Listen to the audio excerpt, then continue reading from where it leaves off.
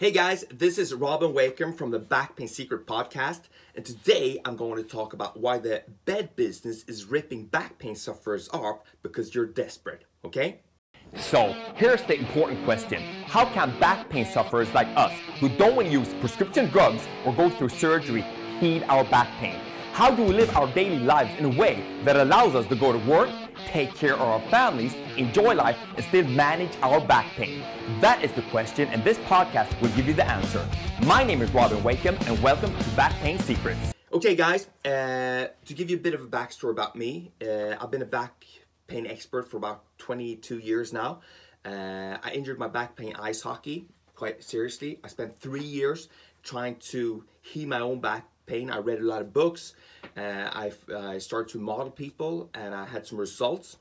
I got interested, so I went to university, spent 6 years at university studying physiotherapy, and started a back pain clinic, okay? So when I started this back pain clinic, it was hard in the beginning to get customers and stuff, you know. It always takes the time to build a company. So as an extra income, I had on my website, I put up a little store shop, you know, or where you could purchase good products for your back pain. And I had a lot of questions, you know. People were asking me, where can I buy a good TENS machine? Where can I buy a massage couch? Where can I get a good bed? Blah, blah, blah. So I got this up and running, you know, just as a side project. You know, I was doing it during the night after work. So anyway, I had all kinds of products up there. But the number one product that I was selling was the Temper mattress, 7 centimeters, okay? And this was crazy, you know. This was a small site. I didn't have any experience, totally new to anything regarding sales. So I had that up, and I started the sales started to pick up, you know. I started to sell these mattresses. I mean, I was making like $50,000 or $60,000 dollars a month doing the sales for these mattresses, you know. It's just nuts, crazy. And it was just me on the laptop doing this at night time. And that was actually what helped me get my clinic going, you know, so I could put that cash in and build it up big the way it is today. So anyway, I was doing this, you know, and after about a year, I had a phone call. And it was the guys from Temper, the head office here in Stockholm, Sweden. They invited me down to their main location, and we had a meeting down there, and they said, hey, you're doing quite well, you know, you don't even have a store or anything, you just have this website, and you're just cranking out those mattresses, you know. What's your secret, you know? I didn't know the secret. I didn't have a clue, you know. It was just working for me. So they said, hey, as an extra bonus, as a thank you, would you be interested in going to South Africa with us?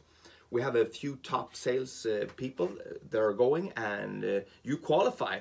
So are you in? And I said, of course. It's free, right?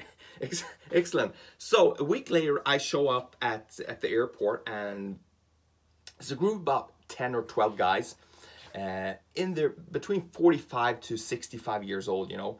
And they're all like these successful guys, you know. They have the big watch, they have the big suit on, and they're looking sharp. And obviously you see that they're making a lot of money. And they all own these big bed chains, you know, selling these Temper mattresses. So they look at me because I'm a young guy, you know. I'm like 22, 23. I have my backpack on. I think they thought that I was like the guy that's going to carry the luggage or something like that. But anyway, we get on the plane, we get to South Africa. We're doing all kinds of shit, guys. We're going on safaris. We're diving down. They put us in a cage, and they with oxygen, right? And they put them down in a cage, and then they sunk us down under the boat. And then they had like sharks swimming around the cage. It was just crazy. We also had this flight simulation with helicopters, like old Vietnam helicopters. We had all the gear on us and everything, the music, and we're having like simulating dog fights. It's crazy and expensive. All kinds of parties. It was a hell of a trip, I have to say. Anyway, right there when I was sitting in South Africa, it hit me, you know, the bed industry had huge margins. I mean, I'm talking like 80 to 90% on the stuff they're selling, okay? And that's good for them, you know. It's good. And what I want to come back to is I have a lot of back pain patients in my office that come in and they ask me about the beds. You know, what kind of bed is the best bed? What mattress should I buy? What pillow should I buy for my pain? And it's hard, you know. There is no like right or wrong. It's the product that works for you. And if you have a serious back condition or neck condition, chances are that it definitely matters what kind of mattress or cushion you buy, but it's not going to take away all the pain.